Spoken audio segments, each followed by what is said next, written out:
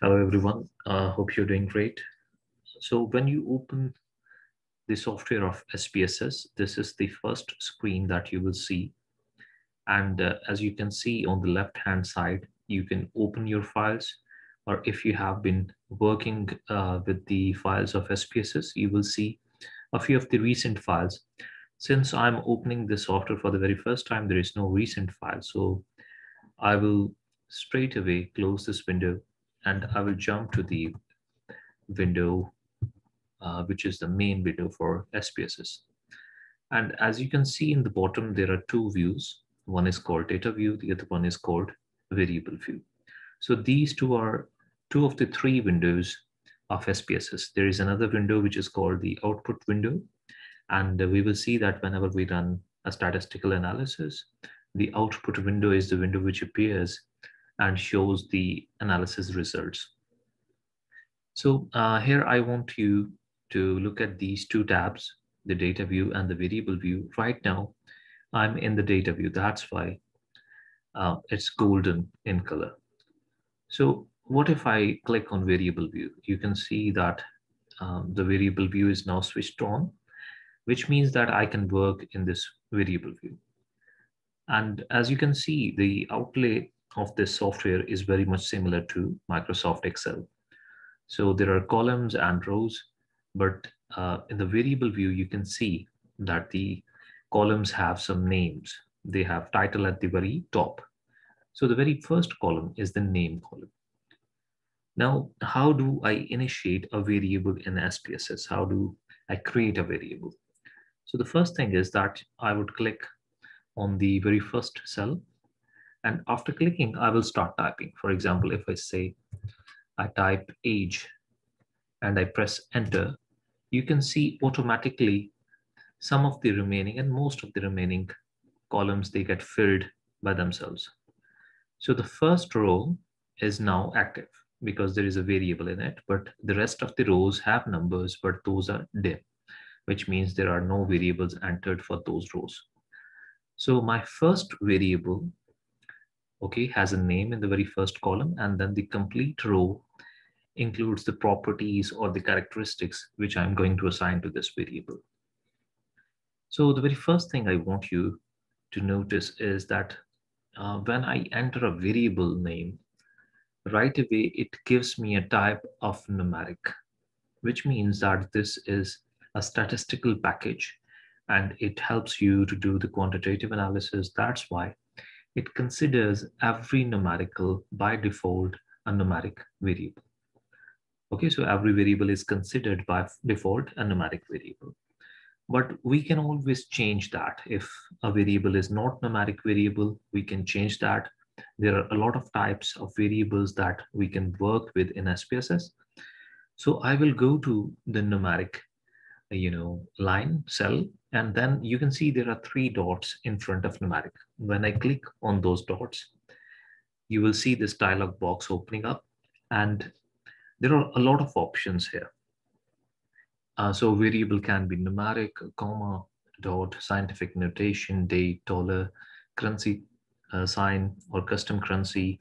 It can be a string variable, which means it can be a text variable, or it can be a restricted numeric. So first of all, I will explain all of those one by one. But before that, I want you to see that in front of these types, you can see there are two options. One is width, and the second one is decimal places. So decimal places is self-explanatory. For example, if you enter a particular value for this numeric variable, how many decimal places you want to have in front of that particular value. And width means how many digits will be included for this particular variable.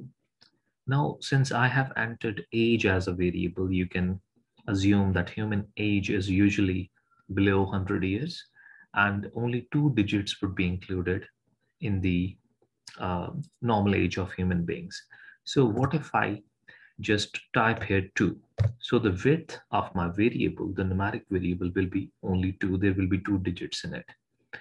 But see what happens when I click OK. It tells me that, okay, your variable has a width of 2 digits, but the decimal places are too many for these 2 digits. So you can reduce the decimal places from 2 to 1. Or even you can put it into 0. So either way it will work. So when you click OK, now you can see these two columns have their values changed. You can see the width is now decreased to 2 and decimal places are decreased to 1.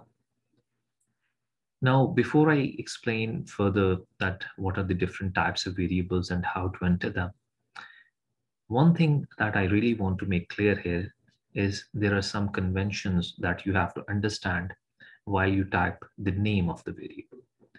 I have written age with the first alphabet as a capital alphabet. What if I write age like this with all small alphabets? So no difference, no error. But what if I write age space of candidate?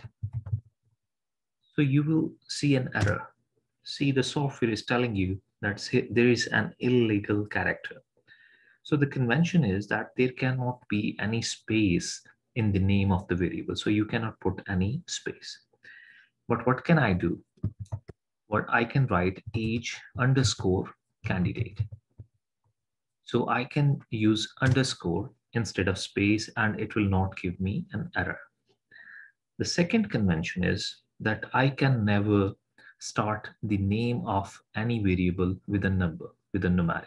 For example, if I say 1 age, it will return me an error, which is that there is some illegal character, which means you cannot start the variable name with a character.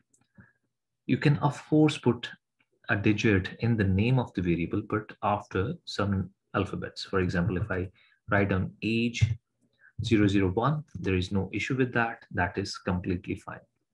One more convention is that I cannot start the variable's name with a currency sign. I cannot write $age.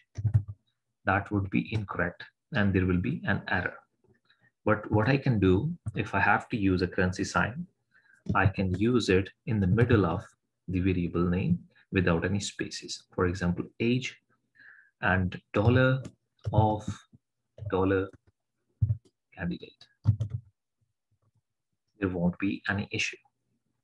But one fine way to actually extend this detail of a particular variable is to use the label cell. How we use that? First of all, I would encourage you to keep the variable names very short, and you can write them in a way that you have coded them by yourself and you can put the details in the label cell. Let me show you how. For example, I would name this variable as age, and then I will go to the label cell. And over there, I can write age of the candidate. So anytime when I'm not sure what this variable is about, and for example, if I have given it some mnemonic or a name which is not clear, I can always refer to the label cell and I can see that what is the description of this particular variable.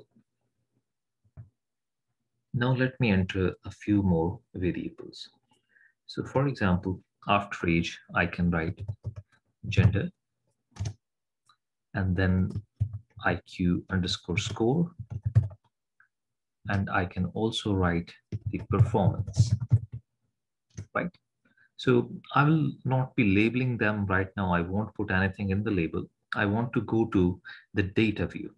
So let's see what happens when we add numeric variables in the variable view. What happens to the data view? So as you can see, the data view is active now, and look at the top column and row of this particular view. And you can see that in the data view, all the variables which I added in the variable view, they are present. Like age is there, gender is there, IQ score is there, performance is there, right? So one more thing which I want you to notice is if I hover my mouse over age, you can see that after the name of the variable, you can see the label. So I can just hover over a variable and can understand that what the label of that variable is. So this information can also help me. Since I have not added any label for gender, IQ score, and performance in the software in the variable view, so I cannot see any label for them. Whenever I hover over them, it only tells me what is the type of the variable and an unknown measure, because I haven't defined any measures for these variables. But when I go to age, it shows me that what is the name and what is the label of that particular variable. So moving forward, I would like to now add on that particular type of variable. Let me add a couple of more variables. For example, the city from where a particular student belongs and the income level. Okay, so I'm just entering the variables into this variable view. And now I want to change the type of a few variables. As you know, city name is a string variable, which means I cannot assign a number. Although I can assign a number, but I won't assign a number. I just want to see the name of the city. I just want to enter the name of the city in the data. So I will choose the string variable. I will press OK. So now when I go to the data view, I have this city variable which has a different sign, which means that it is a string variable, and I can write down the categories here. So what if I write down Lahore and then Islamabad? Okay, so I cannot write Islamabad completely. The reason for that is because the width which I have defined here is only 8. Okay, so I can increase it. I can increase it to 99. So I can enter the major city names here. So now if I write Islamabad, I can easily write it down. Getting back to the variable view, you can see that what if I want to make income another type of variable. For example, let me show you that what is comma and dot variable types. So these are two called delimiters. By delimiters, I mean to say that they actually limit the format of a particular value. Let me show you how. For example, in the income, I will choose the variable type as comma. Okay, so I will keep the decimal places to 2 values, but I will increase the width from 8 to 15. Okay, so I can have large values of income also. So it could be yearly income for a particular candidate. Now I click on OK. And when I go to data view and enter a particular income level, for example, I want to enter here 2 million. See what happens. So when I press enter, you can see there is a dot over there. But there is also something which I wanted from this variable, and that is that I wanted a comma delimitation here.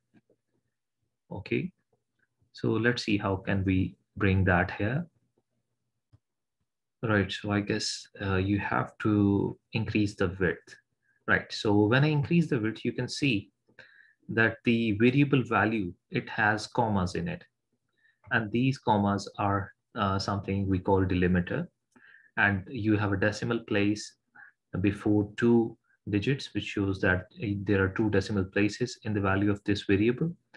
I will go back to the variable view, and now instead of comma, I will choose dot as the variable type for income. And when I press OK and go back to data view, you can see that now instead of commas, you see dots. And instead of a dot before decimal places, you see a comma.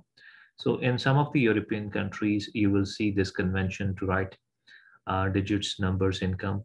So this can be used either way. If you're using the comma delimiter, you can use that. If your convention is that you have to use dots, that is also fine.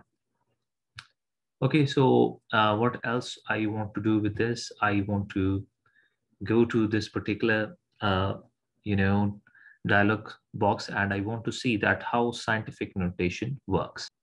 For that purpose, I will create a new variable. So let's create a new variable, and let's call it interactions. Okay, so now the type I will choose from the list would be the scientific notation. I will click on OK. I will go to the data view, Now in this interaction, I will write down the values. For example, I will write two values, and one would be really large value and the other one will be really small value, for example. So you can see that all these values are converted into scientific notation. So you can have a variable where the values are extremely small or extremely large, and you don't want to show the complete values. You just want to show them in scientific notation. So for that purpose, you can use this particular type, which is called the scientific notation. So the next one is date. So let's enter some dates and let's see how date works in SPSS. But here I also want to show you one more thing, and that is that you can always add a one more variable by going to these number of rows and then clicking, right clicking on these and clicking on insert variable. So click on insert variable and you will see this automatically named variable will appear. So I want to convert this into the birthday or birth date of a particular candidate, and I want to put the type of variable as date. So when I click on date, you can see that different date types appear here, and those are the types that we can use while we enter the data. So I will choose the very first one and I will show you that how it works. So I will click on OK. Now I will go to the data view and you can see under the birthday column, uh, there is a small symbol also, which is showing me that this is a date variable. So for example, if I put this date as 15/12, remember I have to use this hyphen, this minus sign. The reason for that is because the format which I have chosen has this hyphen in it. So if I don't use it, it will return me an error. So 15/11/1990, if I press this, so you can see that it will convert the 11 into the month, and 3-letter month is shown in the date format, and this is how you can enter dates. Now, what if I go to the variable view, I click on this date variable, and in the type I select date, and then I choose one other type of date format. When I click on OK and I go back to the data view, you can see that the date format is changed automatically. So you can work with this later on. You can change the format of the date according to the requirement. Well, now the next one, let's see what is the next one. Next one is dollar sign. So I will select the income variable, and in the type, I will select dollar currency. It will also show me some options that how I want to actually portray this particular variable in the data view. So I can select any one of these to show that how the dollar values will be shown. So if I click on OK and I go to the income, you can see the income variable is now expressed in dollar terms. I can also convert this into a custom currency. For example, the next type is custom currency, and you can see there are a few custom currencies available here, and my currency of Pakistan is not there. So how I can add that currency? We can always add a custom currency. So I will cancel out this dialog box. I will click on the edit menu and I will go to the options, and this dialog box will open up. Now in this dialog box, there are a lot of tabs, but I will have to choose currency. After choosing currency, you can see the same options which were available in the software's dialog box of numeric variable type. They're available here, but now there is another option of all values, and in all values, there is a particular option of prefix. So here I will add the currency sign of my currency. For example, I will add a prefix of PKR, which is Pakistani rupees. So in the sample output, as you can see that it is showing me what would be a positive value looking like. So PKR would be a suffix and then the value of the currency. And if I put in a negative value, the result would be minus PKR and the value which I will put over there. So I will click on OK. And now this third window will open up, which has opened up for the first time. So let me tell you about the output windows. At any time we give some instructions to the software for which it has to perform some kind of execution, this output window will appear. Sometimes you will have some graphs and tables in it that are essential for our analysis, and we will copy them and paste them into a particular file. But for now, since there is no relevant information that we want to copy, it is just a syntax which it has executed. So I will just close it. And it also asks you to save the file of output. I don't need to save the file of output right now, but sometimes what you want to do is you don't want to, export the analysis to some other file. You just want to share the output file with other people. So you can always save this output window as a file. So right now I will click on no, and the output window will disappear. Now I will go to the three dots and custom currency. And now you can see the PKR values over there. I will click on OK. Now let's go to the data view, and you can see that the PKR value is over there. One more thing, that you can see the numeric value do not include any commas right now.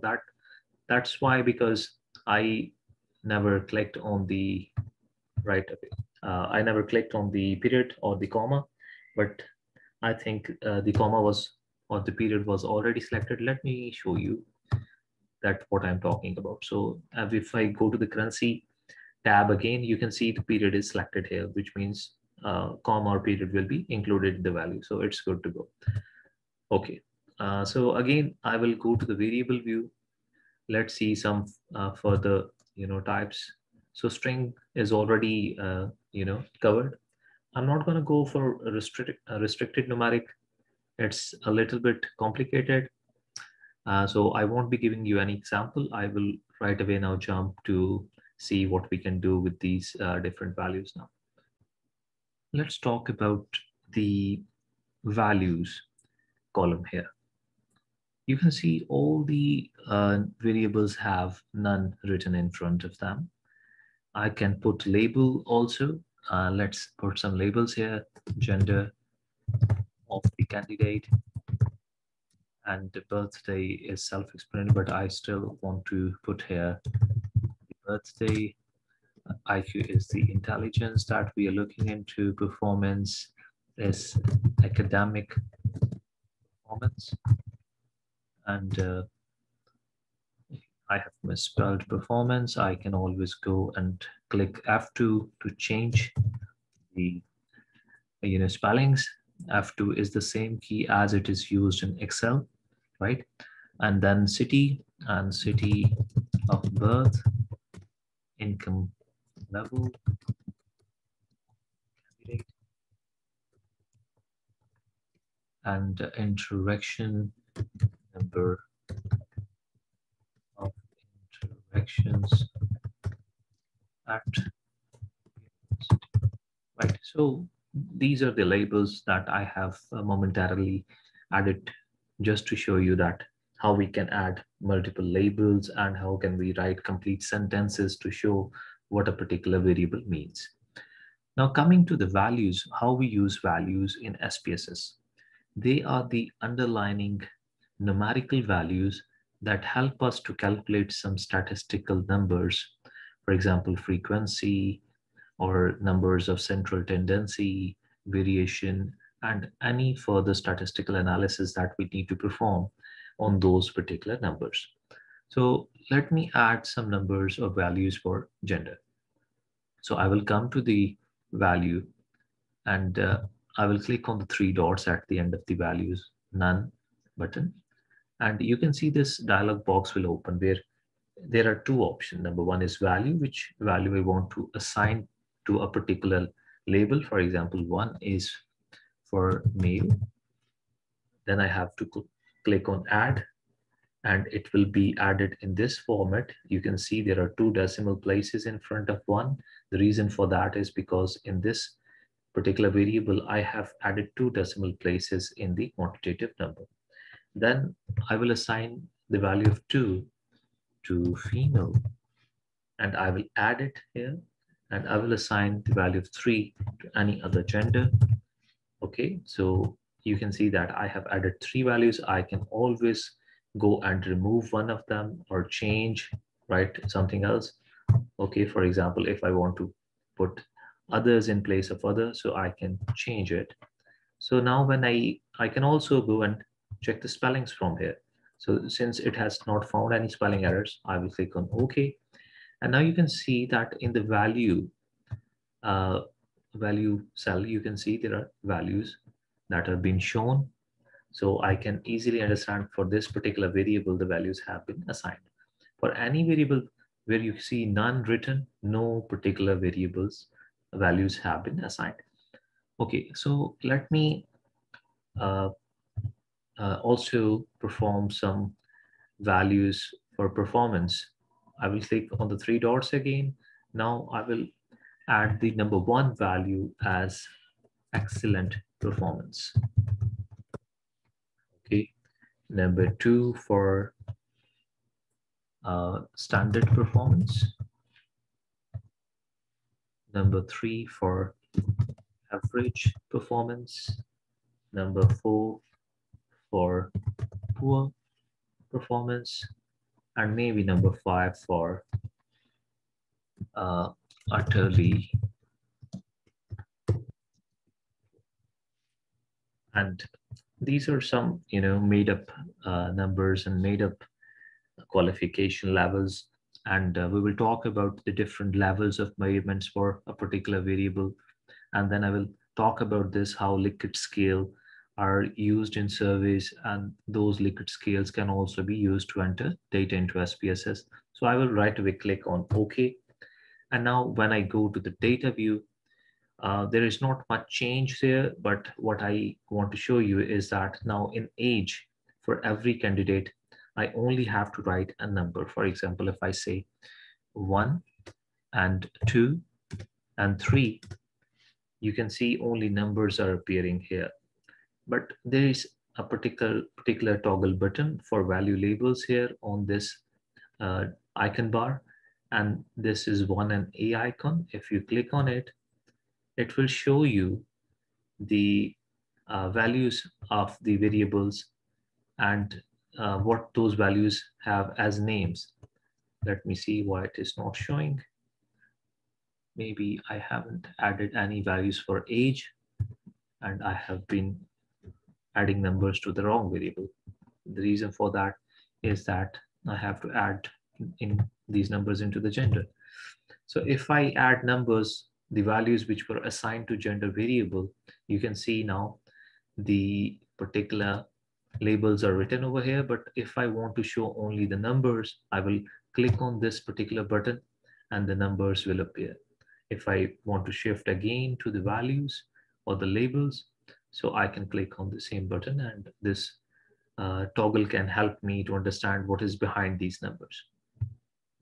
So we also had performance values. So I will add them here so I can show you that it can work with all the variables. So you can see that when I click on this particular button, the values are converted into the labels that we have assigned to those values. Okay, so let me go back to the variable view and let me talk about the next column, which is about missing values. Now, this is very interesting. The reason for that is when we perform a particular statistical analysis in SPSS, we have to understand how missing values can impact on different type of analysis. This is an advanced topic. We will be performing some analysis and we will be seeing that how missing values can impact on an analysis, especially when we are doing modeling or forecasting. So it can impact a lot on the model that we are building in SPSS. For that, if we want to confine the impact of missing values on a particular model or analysis, what we can do is we can go to this column missing for a particular variable, and we can click on 3 dots, and this dialog box will appear where it will show us that either there are any missing values that we want to use for analysis or not. If we say no missing values, which means that all the missing values that are in the data can be used for the analysis. But then you have the second option. Since you know I'm in the age variable, and if I want to show this, if I want to give the instructions to the software that these ages should not be included in the analysis. For example, if I say that all people who have an age of 15, 25, and 35, they should not be included in the data analysis. So the software will exclude these values when the software will perform the analysis. But rather than giving a discrete missing values, I can also use a range that the software should not use the analysis of people who have an age of like 10 years to 20 years. So I want to perform this analysis on everybody who is above the age of 20. So I can use that. I can click on OK. So whenever I will perform some analysis, I have values in age variable, the software will exclude the values from 10 to 20. Right. So there is another issue with the missing values. For example, let me show you like how we can use missing values for analysis and how we can detect some missing values. For example, if I put the information here for like some of the variables, some of the cases, and by cases, I mean to say that these rows. So you can see these 3 rows, they are active now, which means I have 3 cases. Or I can say in simple words that there are 3 candidates for which I have recorded data, and the data entered for the first candidate is complete, whereas the data entered for the other candidates is incomplete. So there are some missing values. Now this file can extend to thousands of respondents. So there can be huge data sets that are included in the software. So what then, what about the missing values? How can I tackle them? So let me show you that if we go to this menu of data, I think it's in the transform.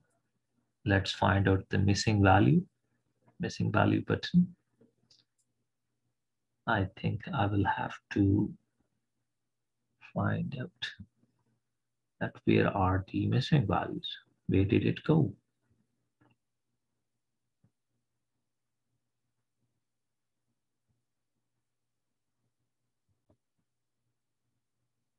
Oh yeah, so it's here in the analyze menu. So you can see that there is a particular option for missing value analysis. So when I click on this option, you can see this dialog box will open up.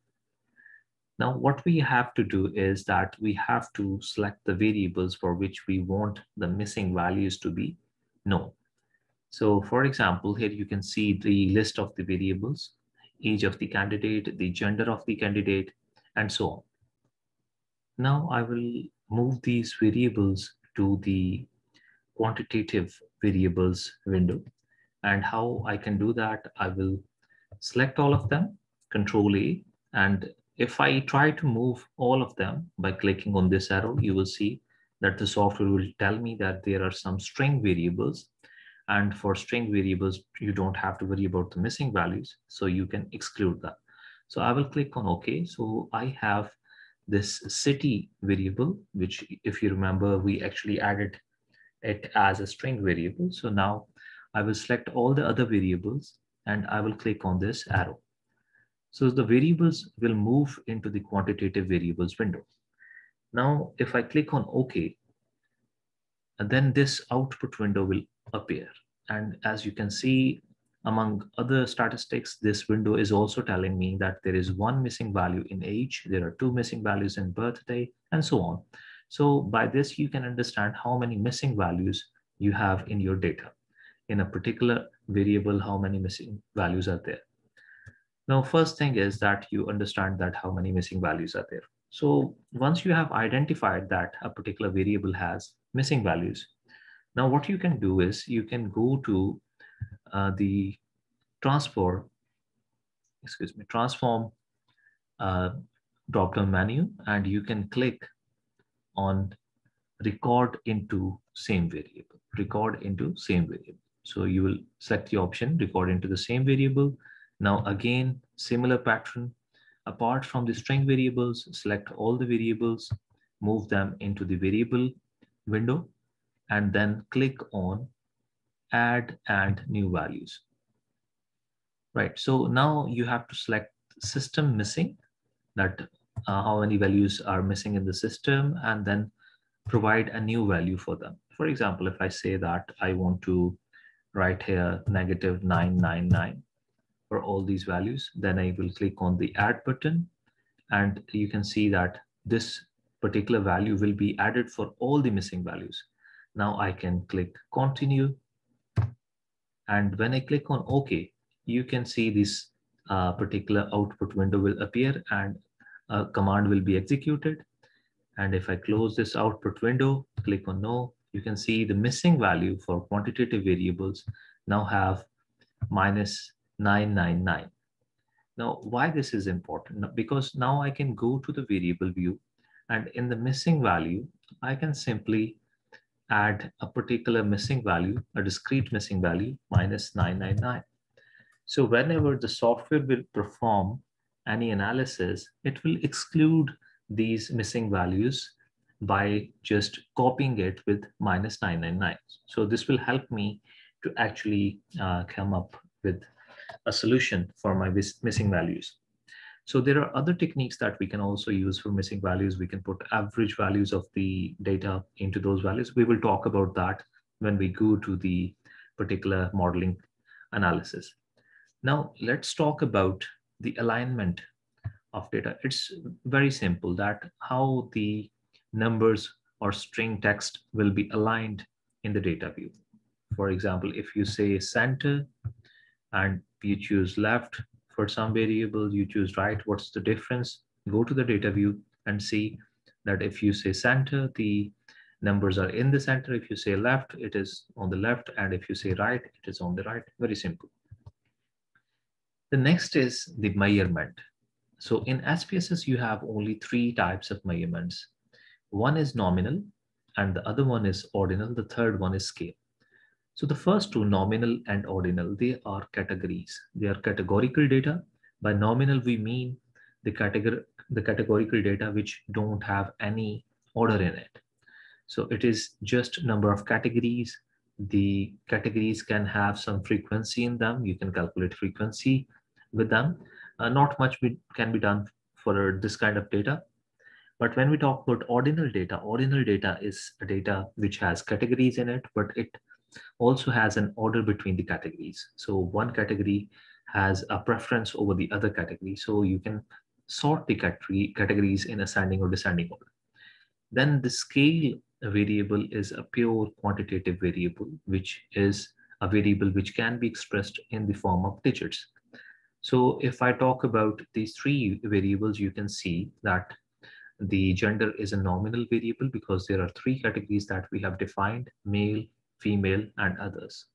So we can calculate the frequency or the proportion for these three categories. But apart from that, beyond that, we are unable to do much about it. Then we have ordinal type of data. And for example, if we consider the performance as an ordinal variable, so we would say that these values, they have some sort of preference or some sort of order in them. For example, you can see that from excellent, we are moving towards the utterly poor performance, and there is a pattern to it. And if we look at the age, any number between 0 and 100 can be used for age, which is a quantitative variable.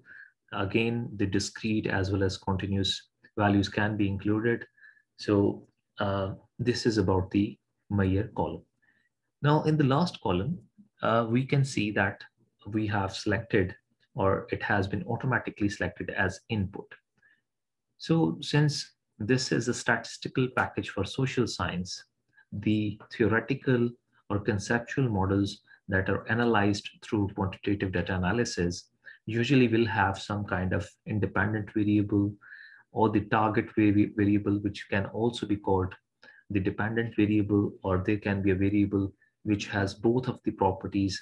Sometimes it's an independent variable, sometimes it's an dependent variable, or a variable which has nothing to do with the independence or the dependence of a particular property or characteristics, or we can perform some partition or split on those variables. It can be splitted according to the gender, or it can be splitted according to some other criteria. So later on, we will try to comprehend this particular detail also. But for now, what I want you to do is just open up your SPSS software and put in some variables, add some values, and try to play with the scheme of the variables, that how numeric or date or string or custom or delimited variables can be entered into the software, how their values, their columns, their width, their alignment, or their measurement can be changed. So this would be all for today. Hopefully next time we will do further analysis, and I will start with descriptive statistics in the next lecture, and we will perform some descriptive statistics analysis. Thank you very much.